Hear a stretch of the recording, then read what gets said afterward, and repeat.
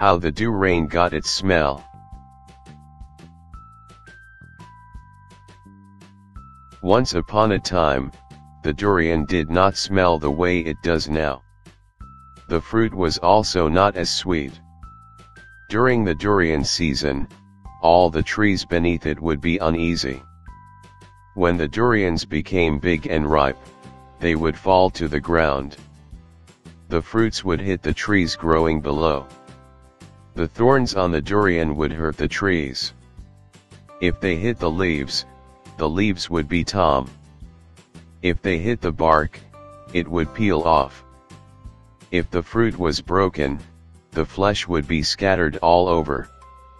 The flesh, which was pale yellow, would make the surroundings messy.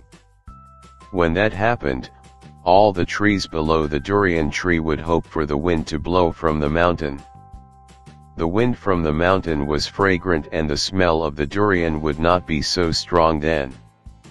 One day, a creeping plant asked the durian tree, "Why don't you bear flowers and fruit when the wind from the mountain is blowing? If you do so at that time, the smell of your flowers and fruit would become sweet." The durian tree decided that the creeper was right. So from then onwards, when the wind blew from the mountains, the durian tree began to flower and bear fruit. It was true what the plant had said. The durian began to smell as fragrant as the wind from the mountain. However, soon the wind stopped blowing from the mountain.